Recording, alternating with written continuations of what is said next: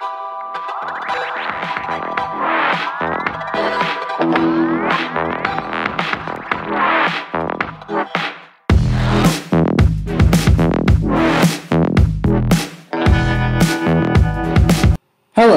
this is Rick from MathX, and today we're going to be doing the number 10 from the individual round of the 2019 ARML National Tournament.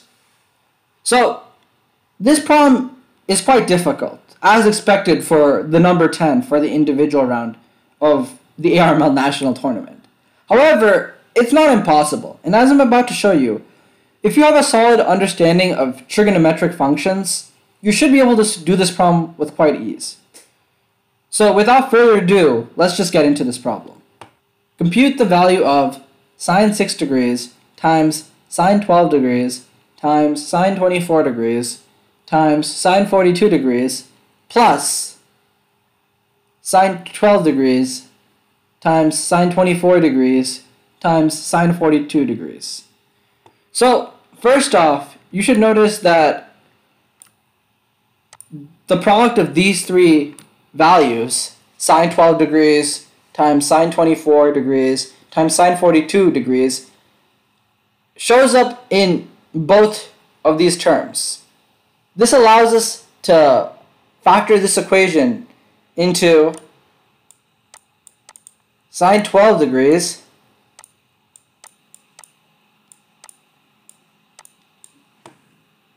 sine 24 degrees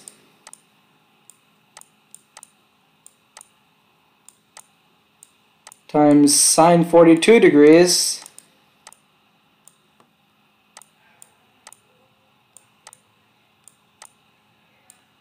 times, in parentheses, sine 6 degrees plus 1. So we've changed our initial expression into this expression. And although it doesn't seem that much better, we can actually do something to this equation that will make the entire thing easier to deal with. So in this expression, we have 4 trigonometric terms and we have 1 constant term. Typically, we would like to keep everything in constant term. However, since that's not possible, we would like to keep all the terms so that we're able to connect them to one another. So this motivates us to change our already existing 1 to sine 90. So I'm about to rewrite this equation, but I'm going to replace 1 with sine 90 instead. So pretty much here, I've rewritten the entire expression once again. However, I've converted the initial 1 into sine 90 degrees. It still maintains the same value, it's just we're going to have sine 90 degrees instead of 1. Now this is beneficial because this allows us to use sum to product on sine 6 and sine 90. And this allows us to convert the sum of these two trigonometric functions into a product of 2 trigonometric functions, which we can connect with the rest of the expression. So if we use sum to product on these 2 terms, we get 2 sine 6 plus 90 over 2, so 48, cos 90 minus 6 over 2, so 84 by 2, 42. And of course, we also have the previous constant before that, the sine 12 times sine 24 times sine 42. I'll just copy and paste that so I don't have to rewrite everything again.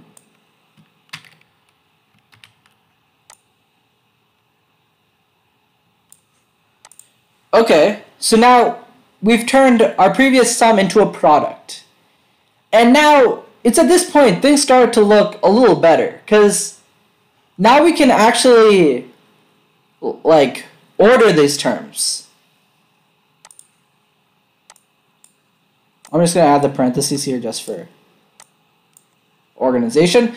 So now everything's kind of ordered with respect to one another. Now, we see a cos 42 here, we see a sine 42 here, and we see a 2 here. So just seeing these three terms should motivate you to use the double angle formula. So we can rearrange the terms because now we're just multiplying everything together using the commutative property of multiplication. And then we can just rewrite this entire equation as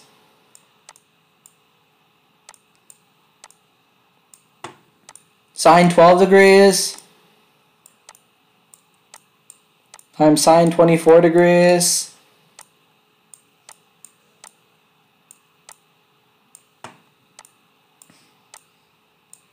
times sine 48 degrees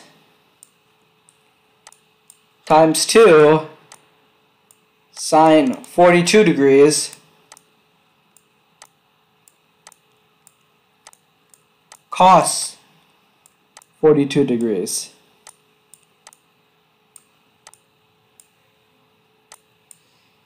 Now using the double angle formula, we can close this down into sine of 84 degrees.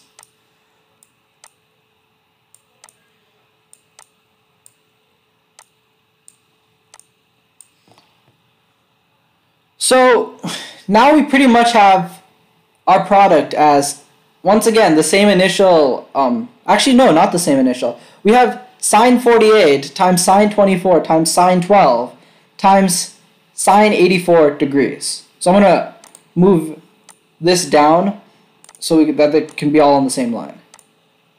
And we basically converted our previous step into this step just by using double angle formula. Nothing too tricky. So now we converted our initial sum here into the product of four different sine terms. So from this point, we can kind of just rearrange and see if we can get any nice values, like any nice signs that we can convert back to values to compute for the value of this original expression. So just looking at this thing, we see 12, 24, 48, and 84. So what are some nice sine values that we would like to convert our current sine values into? Some nice sine values are 0, 30, 60, and 90. Looking with the 12 and the 48, 12 plus 48 is 60, so we should try to group these two together. Similarly, 84 minus 24 is 60. So we should group these two together. So we just rearrange this expression into sine 12 degrees times sine 48 degrees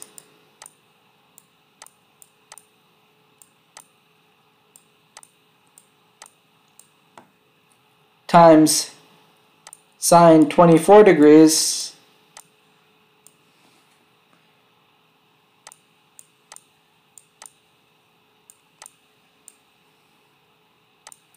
times sine 84 degrees.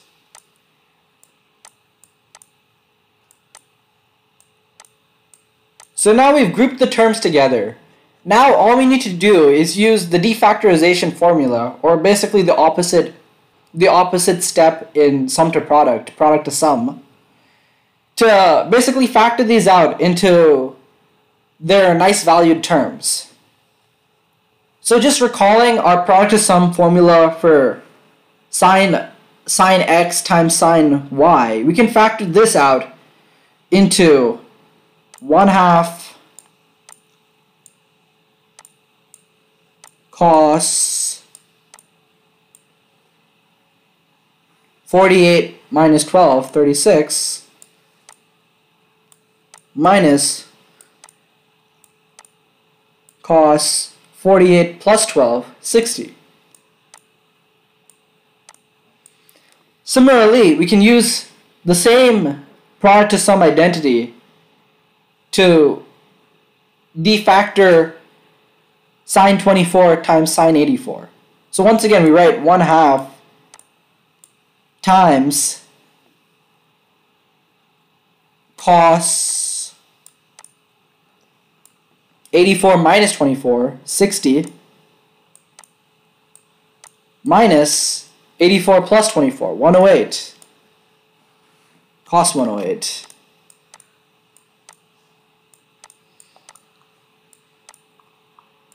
And, I don't know, keep the degrees. Degrees versus radians makes a very important difference here, so you don't need to write in all steps, but just keep track of it throughout the problem. See, like, I forgot it here a couple times. But it's a good thing to keep in mind. So now we've converted our initial expression to more nicest terms. However, we can actually simplify this cos 18 term a little further to make the overall equation a little easier to deal with. Some people might know exactly what to do with cos 18, but I'm just going to rewrite it in a simpler way for myself. So we know that cos 18 is pretty much the same thing as negative cos 72. And we know this because of the reduction formula for cosines. Negative cos 17, of course, is simply negative sine 18. So I'll just rewrite this entire expression up here, just plugging in negative sine 18 for cos 108. So doing that, we get 1/2 times cos 36 degrees minus cos 60 degrees times 1/2 times cos 60 degrees minus sine 18 degrees. So I'll just write that as sine plus sine 18 degrees. So we can group the 1/2s together, like put them all at the beginning, giving us 1/4 here. And then cos 36, well, cos 36 isn't one of like the more common trig values. However, if you're going for ARML or other competitive maths, you should kind of remember the cosines and sines for values of 18, 36, 54, 72. So cos 36 is just another value you just need to know. It's just simply root 5 plus 1 over 4. Cos 60 you definitely should know. If you're doing a trig, if you're doing any sort of trig, you have to know cos 60.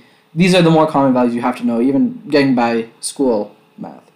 Cos 60 is just 1/2. And then in our second equation, cos 60 once again is 1/2 plus sine 18 is phi, root 5 minus 1. Root 5 minus 1 over 4. So simplifying a bit further, we get 1/4 times root 5 minus 1 over 4 plus root 5 plus 1 over 4. And I just got this expression just by like adding the fractions in the previous step. Just add the fractions, you're going to get this. And then from here, we get 1/4 once again. We use difference of squares to multiply the numerators with each other. So root 5 minus 1 times root 5 plus 1, which will give us 5 minus 1, which is 4, by 4 times 4, 16. Multiply through, we get 1 by 16. 1 by 16 is the answer to all of our previous steps, And since we didn't modify the equation anyway, 116 is actually the answer to the question itself. This is the value that this ugly expression has. So even though it was not really, like, it wasn't a short problem. Like, there were no like really simple or nice tricks that like turn this into, that like reduce this problem to dust. At the same time, it wasn't impossible. Like, all I did here was I just used sum to product. And if you do a decent amount of trig practice, some of this stuff should just come to you naturally. I've been working from a book like one of my parents had, preparing for their JEE entrance exams. Lots of these problems show up. So if you're ever having trouble on trig problems, I would recommend playing Trigonometry by S.L. Looney. The book itself isn't very big. It only has 500 pages, but it has a lot of good, high-quality trigonometry problems, which you will probably find helpful and will probably build a lot of problem-solving experience and motivation. But once again, to solve this problem, all I used was simple sum to product, product to sum, and then I just got a little creative thinking about 1 to sine 90. However, nothing was really too big. This just shows that sometimes to clear like literally the hardest competition level problem, you just need a solid understanding of the concept, which can only be obtained by doing more and more practice. So maybe a thing to keep in mind before prepping for your next big exam, maybe competition, AMC 12, AMC 10, just go over the basic stuff and make sure you know that to such an extent that even scary problems like this won't mess you up due to your conceptual understanding.